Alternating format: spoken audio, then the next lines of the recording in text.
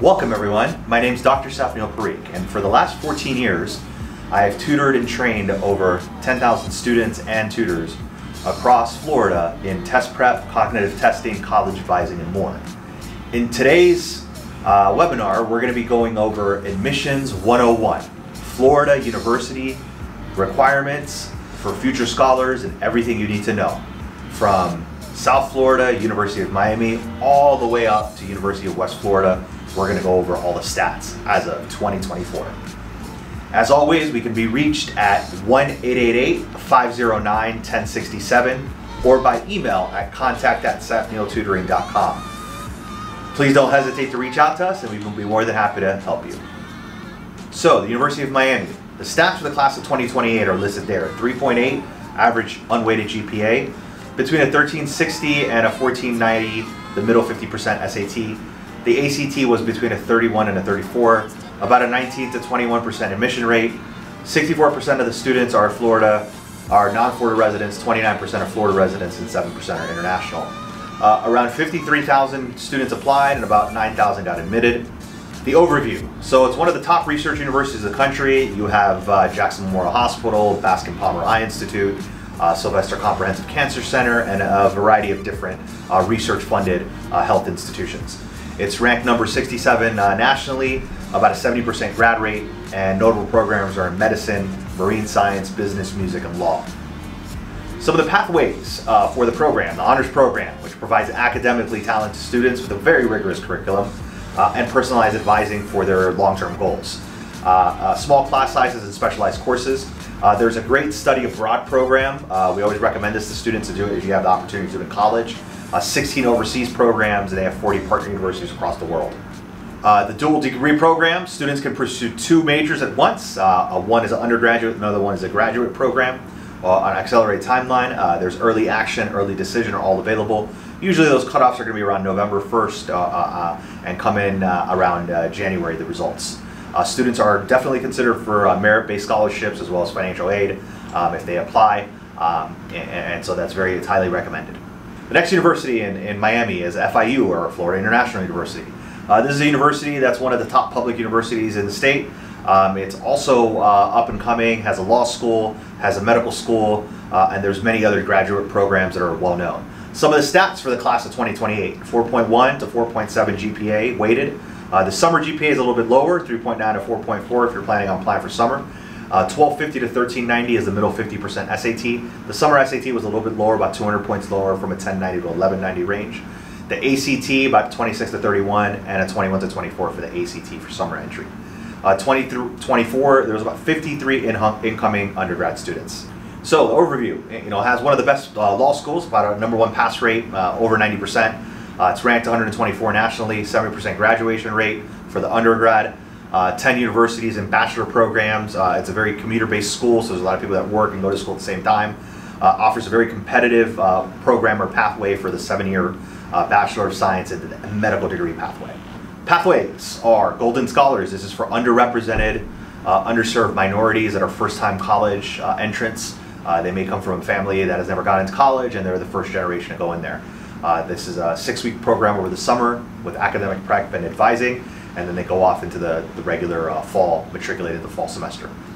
There's Connect for Success. It's designed for applicants attending the State College of Florida system, Miami-Dade, Broward Community College. FIU holds their application until they transition, and then they meet with an advisor across different campuses in FIU, and they select the major and move forward. Next is in Orlando, University of Central Florida. The stats of class of 2028. About a 4.0 to 4.5, 3.9 to 4.3 for the summer entrance. 1300 is about a 1400 for the fall SAT, and about 1180 to 1250 for the summer. ACT was about a 29 to 31, and the ACT was anywhere between a 24 to 26. The overview. So a lot of students applied, over 60,000, and about a little more than 15% got accepted. 8,300, 4,900 for the fall, and a little bit less, about 3,500 for the summer. The Rosen College of Hospitality Management is one of the best in the country, #1 in the U.S., 4 worldwide. There's a couple of different programs that have strong hospitality programs in Florida, UCF being one of them, FIU being one of them as well. It's 124 among national universities, and it's really well known for computer engineering and computer science programs. Some of the pathways, again, they have a 4-year program that offers a small college experience if you're in the honors college. There's an honors symposium, GE courses or general education, upper division courses. There's an honors undergraduate thesis, anywhere between 2 to 4 semester program, and you conduct research in your own specific area of interest. There's what we call STEP, or Supporting Teacher Education Peer Professionals. This is for those who plan to become teachers or guidance assistants, university life and ongoing advisement. There's also in Boca, Florida Atlantic University.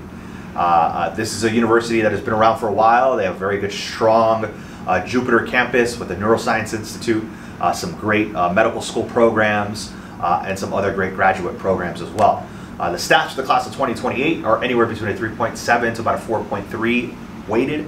Summer is a little bit lower, about 3.3 to 4.0. SAT ranges from about 1100 to 1250, and summer is about 200 points lower. The fall ACT is about a 22 to 28, and that summer one goes lower about 4 points. And so, you know, overall about 45,000 undergraduate students applied, about 24,000 were admitted, so about half.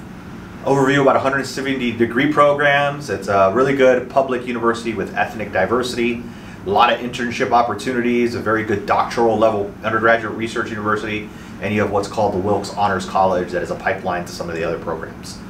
You want to be around a 4.0 to 4.5 weighted GPA to gain entry into this program directly from high school. Pathways. So there's a academic coaching and career enhancement for student success. This talks about testing skills, strategies, motivation. So this is another pathway for students into FAU.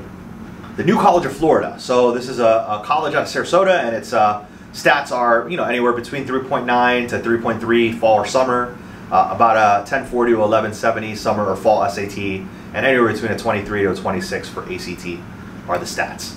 It's known for being a very good public arts, liberal arts college. It's small class sizes. A lot of people go on to earn their PhDs in liberal arts, English, philosophy, literature, so on and so forth, before going on to maybe partnering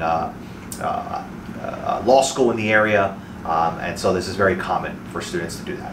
USF, class of 2028, about 4.0 to about 4.8. You're looking at a summer or fall spread of a GPA anywhere between 1190 or 1100 to about a 1400 depending on when you're applying, and a 22 to about a 30 for the ACT. So there's kind of a big spread, and obviously summer entrance is a lot less rigid based on GPA and SAT, ACT requirements. Overview, it's a top 50 law schools nationally. It does have a medical school. There's other graduate programs, a pretty big climate and sustainability program. There's internships and research projects. There's nursing, engineering, and public health programs as well throughout the University of South Florida. It's in the Tampa area, so there's a lot of opportunity, a lot of growing companies that are in that area as well. A lot of corporate companies have relocated their headquarters or a satellite branch in the Tampa area, and there's a lot of general development that's in the area as well. This is another new one, Florida Polytechnic Institute. It's been around for a while. It's really come on the map. Their stats are anywhere between a 3.8 to a 4.5, depending on if you're applying to summer or fall. Anywhere between 1130 to about a 1380 for SAT, and same thing, 23 about 30 for the ACT. And so what are they known for? Overview is going to be, you know, research grants from fields like cybersecurity, robotics, National Science Foundation. It's a very STEM high program, very small university, about 1,600 students, small class size, very good. Accelerated pathways, you get, you know, fall term, spring term, summer. You get to take more classes than the traditional, you know, 12 credits every semester. So sometimes people can complete 30 credits instead of 12 months and 10 months. Very strong in computer science and engineering as well. University of Florida. This is one of the top universities in the state. GPA is anywhere between a 4.8 to 4.3, maybe a little bit higher depending on summer or fall. We always say SAT scores to be safe above a 1250 for summer, above a 1400 for fall. ACT is definitely above a 28 fall, usually between a 32 and a 35. It's known for a very aggressive graduation rate, about 89%. A lot of them are in the College of Engineering, as it ranks top 20 in the country. A lot of students receive financial aid, notable majors in biomedical sciences, business management, social sciences, engineering. They have a fantastic medical school and Shands Hospital, which is one of the top tier 1 trauma level 1 center hospitals across the country, with a lot of graduate residency and fellowship programs as well. So it's very well known for some of the top medical programs in the country. Some of the pathways are summer freshman entry, fall freshman entry, and then what we call PACE, PACE is a pathway to campus enrollment, where they'll do 2 years online and then transfer those 60 credits on campus, and they'll graduate with a 4-year degree and the eligibility to transfer. So a lot of people have started to do this program. There's also the Innovate Academy, which is adding an innovation certificate to their regular entrance into the program. So that's something else that's new as well. The UF Honors Program is listed here, and we talk a little bit about how competitive it is and how to get into that program. We always recommend students apply after the first year if they qualify for it. University of North Florida. Stats, class of 2028, about a 4.1 to 4.6, a little bit lower for GPA for summer, 3.6 to 4.9. And so the summer, between summer and fall, you're looking at anywhere between a 1240 to a 1500 SAT and a 27 to about a 34 ACT. The overview: notable healthcare programs, engineering, criminal justice. There's a doctoral program, high research activity, and they offer a lot of peer tutoring, academic coaching for this program at UNF. Pathways, the Osprey Summer Program. This is students enrich their learning by participating in activities beyond the classroom. They also have option to get a scholarship as well. Florida State University, FSU in Tallahassee, in the state capital. GPA requirements anywhere between 4.1 to 4.7.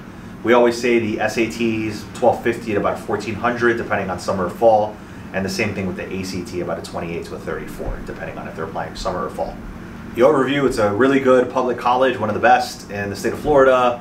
Nationally it's 53, and the College of Law, College of Theater, College of Medicine, really strong programs. They have satellite campuses for the College of Medicine in different parts of the state, and really strong fellowship and research programs as well, and some great graduate programs. So there's a lot of options for students that are trying to attend this, as well as a robust football program like UF and University of Miami and UCF and FIU. Pathways: combined masters to bachelors. There's also Panama City Seminole pathway for quality education, a little smaller class sizes, so sometimes students prefer to start at that campus. FAMU, Florida A&M universities. This is 3.8 to about 3.4. Fall and summer about a 1020 to 1150. ACT anywhere between 20 to 24. Some of the overview of the program is the following. It's one of the Florida's historically black college universities, so HBCUs. It has a College of Pharmacy, 91st in the top 100 universities. It has a pretty high social mobility index as well. CE bachelors, so computer engineering bachelors, as well as MERC pathway, supports students in research, biomedical research workforce, and has seen to award graduates with some type of stipend as well. University of West Florida, class stats of 2028, anywhere between 3.5 to 4.3. SATs between 1,000 to about 1,300, and ACTs anywhere between 20 to 27, depending on summer or fall. Great nursing program, 27 to 136, and some other great nursing, psychology, criminal justice programs as well. Pathways are, industry pathways, whether students are trying to get post-work graduation. There's also Argos Pathway to Success, demonstrate potential for success in college, would benefit from this transitional support as well. All right, so all these programs qualify for what we call Florida Bright Futures, or also if you've been enrolled in a Florida Prepaid or a 529 program. Florida Bright Futures is really broken down into the Florida Merit or Florida Medallion Scholarship and the Florida Academic Scholarship, and has some SAT, ACT requirements as well as the CLT requirements. So there's some different levels. And so we discussed them here. What it covers 100% is called Florida Academic, and Florida Medallion is 75%, and approximate $214 per credit of tuition, up to 120 credits, and about 159. So you've got to look at whether or not you have prepaid and Bright Futures and what that spread looks like as well. SSAR, that's an academic record that generally is submitted after the Common App. Schools that require it are listed there: UF, UCF, FSU, USF. UCF calls it a different name called Spark. That's really important. All right, once again, thank you so much for this presentation. We hope it was insightful. If you have any questions, don't hesitate to reach out to contact us. We can be reached at 1-888-509-1067. We hope to help you achieve your academic goals, and have a great day. Thank you.